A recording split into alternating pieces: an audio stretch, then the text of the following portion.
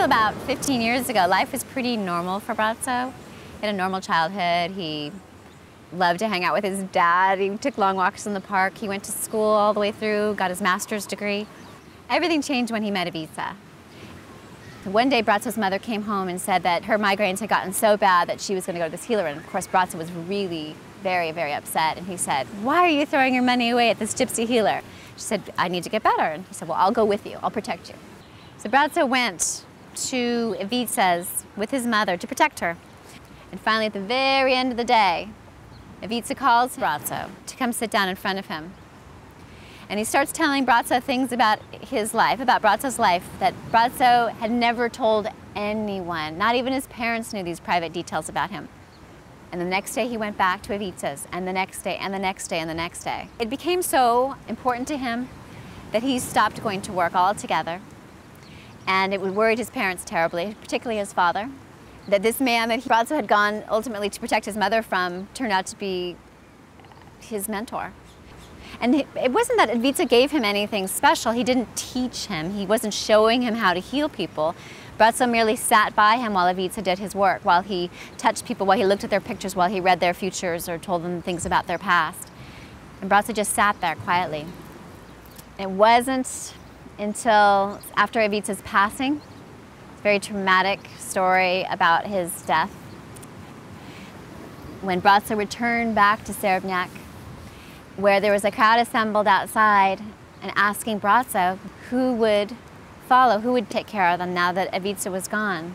And Braco said he didn't know. And they said, you can do it. And he said, "I'm not a healer, I don't know anything." And they said, no. This one woman stepped forward. She said, "I've had a vision. I've seen it. You'll be the one next to help us heal." After my first session or whatever, I am able to walk, but with quite a limp, and my hand is pretty immobile.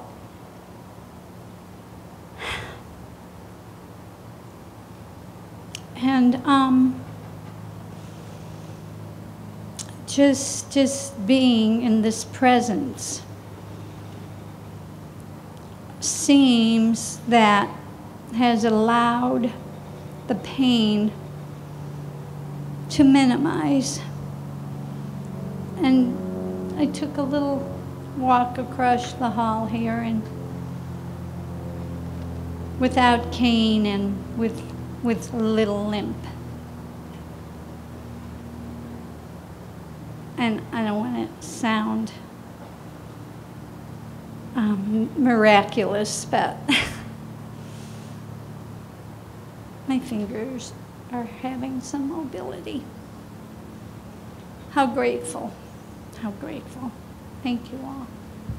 Even in the midst of going through the floor and having this emotional meltdown, another part of me was standing back and saying, "This is your experience. Is that happening somewhere from outside of yourself? Or is it just something in your own psyche?" For me, the proof of the pudding was this rather minor miracle, but a very significant one. I went to 2 gazings that morning, and then I had to go out that afternoon to my job, and I drive a city bus. And I went on my route up to the high school, where afternoons I pick up all of the high school kids who all get on the bus, and they're all kind of like, you know, pushing one another, and they don't want to show their passes, and they're all just like way too cool for the usual standard routine for high school students.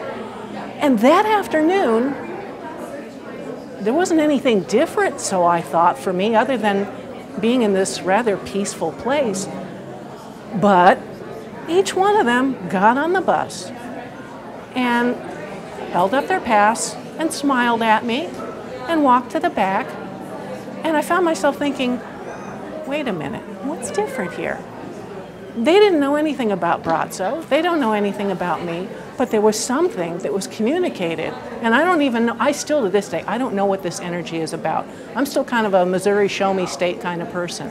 But when that happened, I said, this isn't just about me anymore. And that's what made the difference. So I just want to share that with all the folks who may not be having marvelous experiences during the gazing, just see what happens when you're out in the world. See what happens in terms of the change as you bring that energy out and see how people respond to it. That's where you may see the miracles start to happen. I don't know what else to tell you other than this is the most blessed moment that we could share together.